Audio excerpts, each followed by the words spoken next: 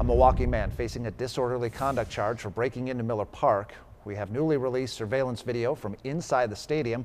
CBS 58 anchor Natalie Shepard joins me in the studio with the video. It's wild, Natalie. It's something, Bill, and that surveillance video shows 40-year-old Keon Lambert walk right into Miller Park.